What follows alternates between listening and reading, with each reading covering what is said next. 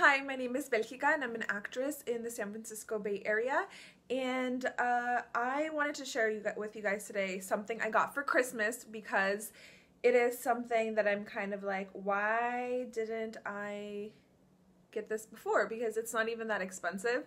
I put it on my wish list and I'll have the link in the description for you guys, but I used to carry my things in let me show you guys. I used to carry my wardrobe like this in this Trader Joe's bag. So what I would do is hang them up because, of course, when you bring clothing to set, it's easiest if you're just able to go, look, instead of having it folded and being like, these are my options. But if you're an actor and you've been an extra a lot, or just in the Bay Area, I feel like even if you're not an extra, even if you're the hero of the commercial or something, you still most of the time get asked to bring your own clothing because it's really difficult for the stylist to know what's going to fit well with your body, blah, blah, blah, blah, blah. So if you bring your own clothing, they already know, hey, this must fit well because it's theirs and they use it. So what I would usually do with my clothing is put it on hangers and then kind of like fold it within themselves. And then with jeans, you know, it can get complicated. And this is one of the reasons why I always make sure that my clothing can't wrinkle that easily when I buy it. And then I would put it in here. And then for my shoes, I'll put them in a plastic bag, you know, like from Walmart or Target or whatever, and then throw it in here. So when I'd arrive, like I've had my makeup in here, and it's just not the most convenient or professional looking. And then I'd be like, hold on, okay, oh, that's falling, you know, and then have to like dig the shoes out of the plastic bag or whatever. So I want to show this little garment bag that I got for Christmas because I think it'll make all of our lives easier, and it's really cheap. It has a hole at the top so you can put all your hangers up there. And something that I see a lot of people do, I might make a video about like what to bring to set when they ask you to bring clothing to set, because sometimes people bring a lot of stuff, like a whole suitcase. And at least in my experience, yeah, I definitely need to make a video about this, but at least in my experience, whatever I wear, I don't know if it's just me making good decisions, but whatever I wear to set, they usually like. So usually they're like, oh, I like that first look that you have on. And sometimes it's just me wearing clothing that I find comfortable.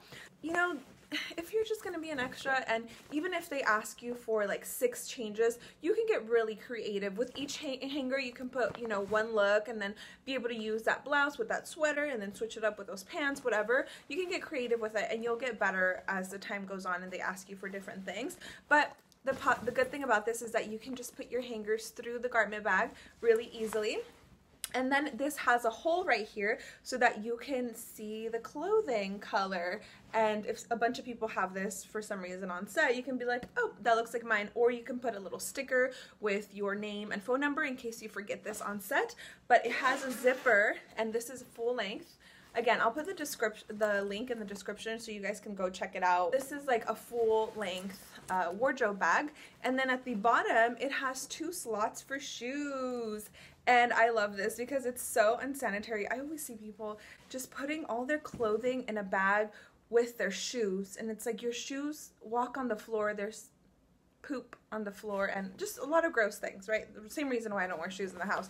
Anyways, so yeah, it has 2 sections for garment bags. So again, you're going to be wearing a pair of shoes, and then you can bring 2 more pairs of shoes. Like, what more do they want from you? You know, if you're doing like a crazy photo shoot and you're bringing a bunch of heels, like, okay, that's a different story. You need a lot more things. But if you're just an extra, they tell you to bring a clothing to set, like 3 pairs of shoes should be enough. So this is really cool. And also, if you're like, okay, 3 pairs of shoes is way too much for me, then you can choose one of these bags to be for accessories if you wanted to, because this doesn't have like a separate bag for accessories, which I don't think you should be putting in this kind of thing anyway, really, because it can get crushed. Well, it just depends on your accessories. Like for me, I have glasses and I have jewelry that I wouldn't necessarily want to be thrown in here. But yeah, it's mesh down here, so you can put your shoes, 2 sections for shoes, and then that's the garment bag. And you're gonna look so professional going onto set, being like, yeah, these are my options. Oh, it's already open. Once you know, pack your little garment bag up, it has handles so that you can, what's this hole for?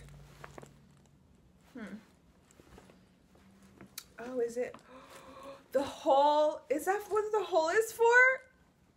Don't tell my old boss I didn't know that, because I used to work at a costume shop for a long time and we use garment bags, but not that often.